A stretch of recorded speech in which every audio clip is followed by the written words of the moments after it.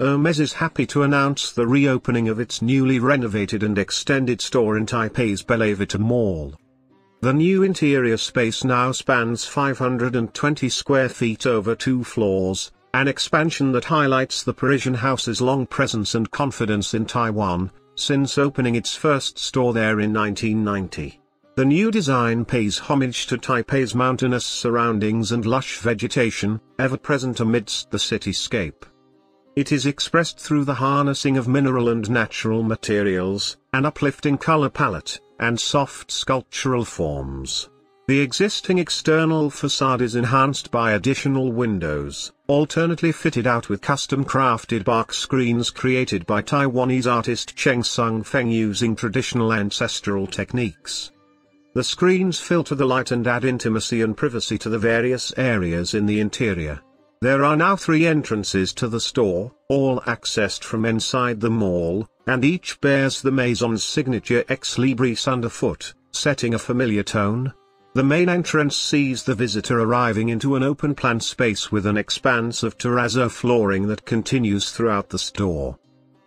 Here, the women's silk collections are framed by a mosaic flooring, inspired by the Faubourg Saint-Honoré store. To the right of the main entrance is the leather goods collection, which also houses the equestrian and small leather goods. This space leads through to a unique watches and jewelry intimate salon, covered by deep cyan upholstery that reveals a shadowy undulating relief recalling the city's landscape. To the left of the main entrance, the fashion jewelry collection is displayed in warm-toned cherrywood cabinets along one wall. The line of sight is drawn to the men's universe, which is framed by a silk and wool bespoke rug set in deep mineral tones, reminiscent of local stone. The men's universe can also be accessed directly by a second entrance, framed above by the Grec-molded glass globes inspired by the Parisian Flagship store. Here, clients can also discover the house's fragrances and the new métier, Hermès Beauty.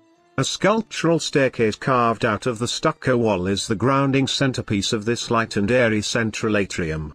Its curved form is enhanced by the graphic vertical lines of the champagne-colored handrail.